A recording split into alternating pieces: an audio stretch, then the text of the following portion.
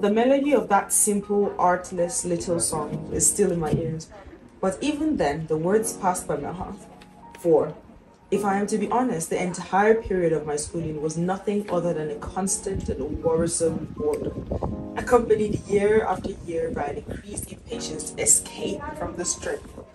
I cannot recall ever having been either joyous or blissful during that monotonous, heartless, and lifeless schooling, which was thoroughly spoiled the best and freest period of our existence. I must admit that even today, I cannot help experiencing a certain feeling of envy when I see with how much more freedom, happiness, and independence children are permitted to develop in their present century.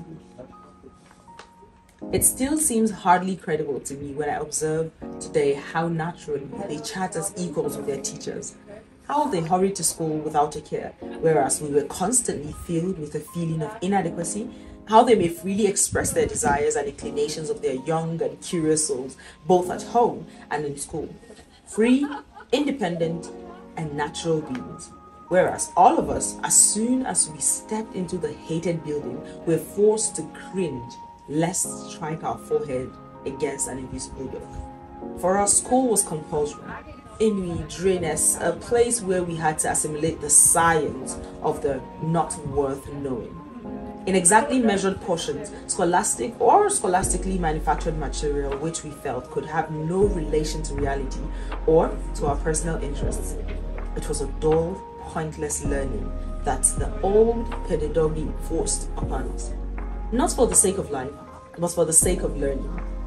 And the only truly joyful moment of happiness for which I have to thank my school was the day that I was able to shut the door behind me.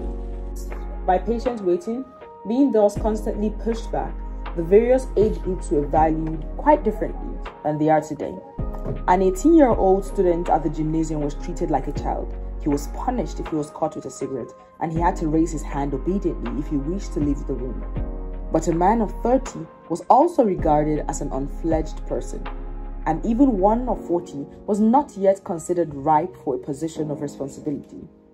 Once, when a surprising exception occurred and Gustav Mahler was appointed director of Imperial Opera at 38, the frightened whisper and astonished murmur went through Vienna that the first artistic institution of the city has been entrusted to so young a man, completely forgetting that Schubert, a 31-year, and Mozart at 36 had already finished their life's work.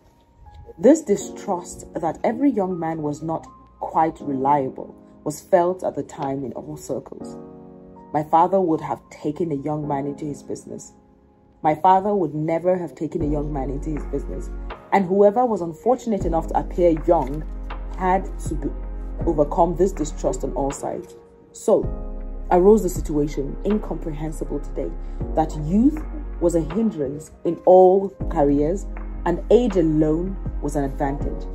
Whereas today, in our changed state of affairs, those of 40 seek to look 30, and those of 60 wish to seem 40, and youth, energy, determination, and self-confidence recommend and advance a man. In that age of security, everyone who wished to get ahead was forced to attempt all conceivable methods of masquerading in order to appear older. The newspapers recommended preparations which hastened the growth of beard, and 24 and 25-year-old doctors who had finished their examinations wore mighty beards and gold spectacles, even if their eyes did not need them, so that they would make an impression of experience upon their first patients. Men wore long black frock coats and walked at a leisurely pace, and whenever possible acquired a slight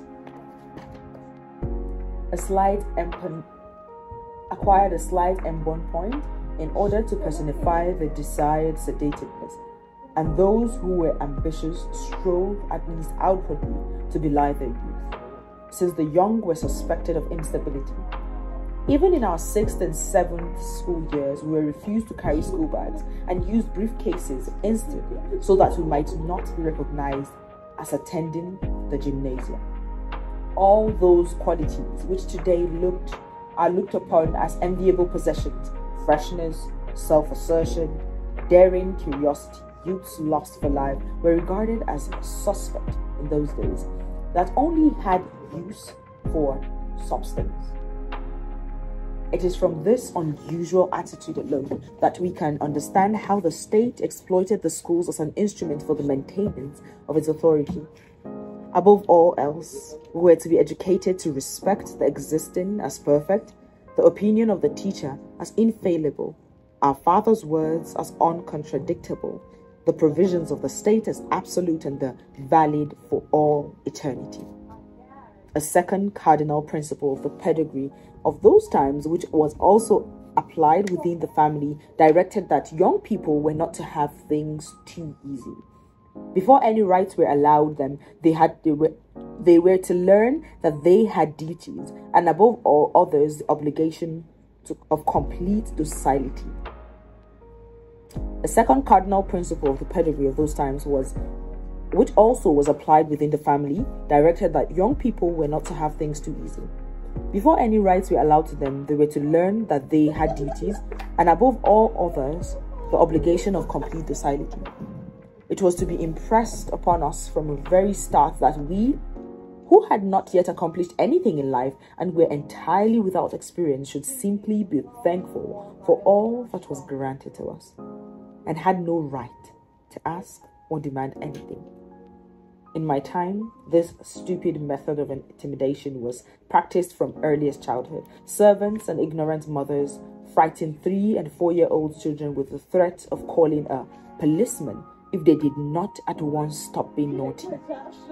When we were still in the gymnasium and brought home a poor mark in some unimportant subject, we were threatened with being taken out of school and put to learn a trade, the worst threat a middle-class world, a return to proletarism. When young people in an honest desire for education sought explanation of some earnest, timely problem from adults, they were rebuffed